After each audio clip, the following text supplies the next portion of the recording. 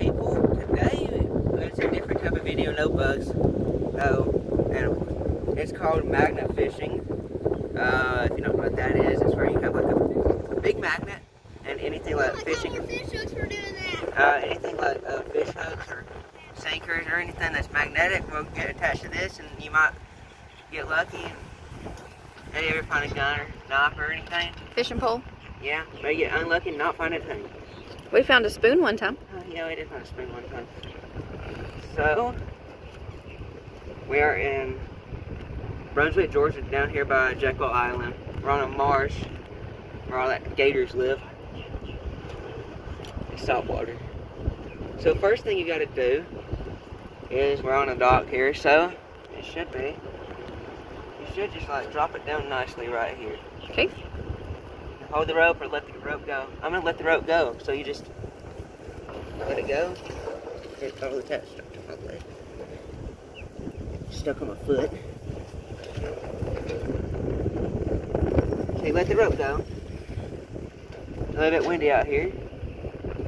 Just move it around on the bottom right here for a little bit, maybe 1 minute, 2 minutes.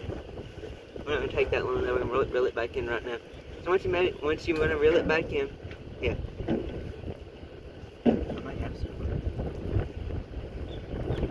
You never know, do you? One of the odds for a YouTube video. Our whole crab net. Are you serious? Oh, it went back in. Oh, we'll go get it again. What are the odds for a YouTube video?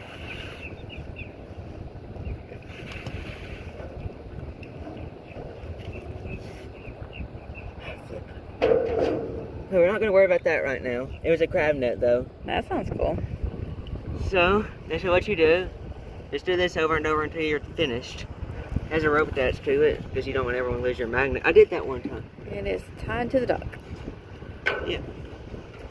It's tied to the dock. So, that's my YouTube video today, people. We gotta see something. Bring it up. Fine.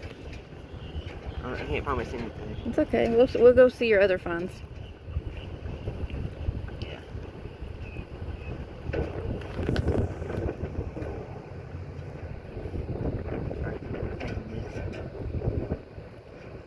Reel it back in.